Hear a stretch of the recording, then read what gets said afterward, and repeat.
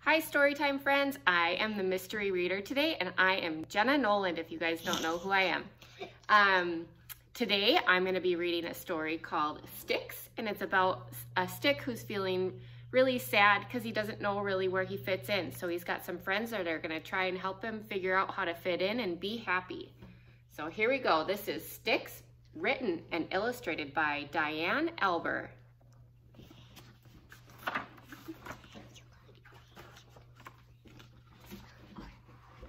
This story begins on a hot summer day when a cold, tasty treat began melting away.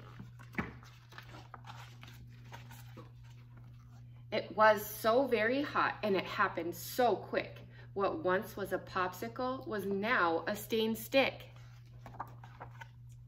Deep in a puddle that was getting quite sticky, this sad little stick cried and felt rather icky.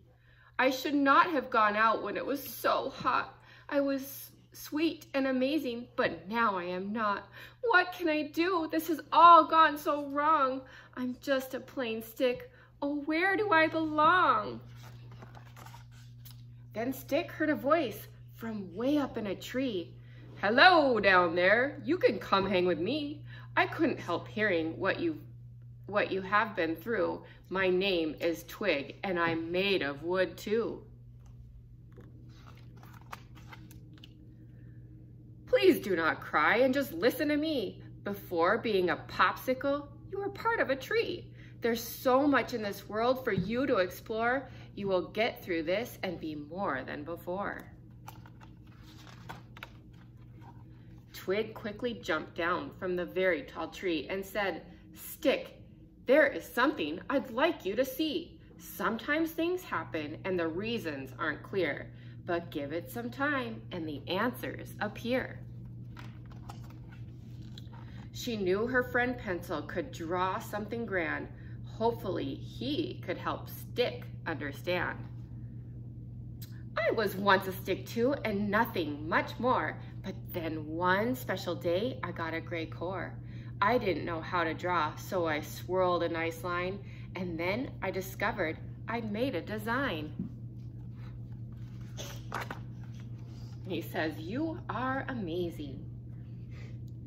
Can't you see I'm just a stained stick? My only talent was melting too quick. I cannot draw or do a fun trick. I'll always be just an achy, sticky stick. Twig knew she needed to show Stick even more, something amazing that he could not ignore. So they went to see Brush. He was once lost too, but now he could paint with red, yellow, and blue. Brush was a plain stick and nothing much more. But one special day he got bristles galore. Look at him now. Look at all he can do. He easily made that fun splatter crew. It is true that what Twig said. I once was just like you. Please don't be afraid to try something new. I know you are scared, I can tell by your face, but it might take some time to find your right place. He says, we believe in you. Can't you see? I'm just a stained stick. My only talent was melting too quick. I cannot paint or do a fun trick. I'll always be just an icky, sticky stick. Listen to me, you are pretty great. Don't say I can't, say I can and celebrate. I know you have not been a plain stick before. You have the chance now to be something much more. Twig saw that Stick was still very upset, so she thought they should go back to where they first met. Back at the sweet puddle of sugary goo, Twig thought Stick might find a good clue. Then Twig looked up. It's been here all along. That little stick house could be where you belong.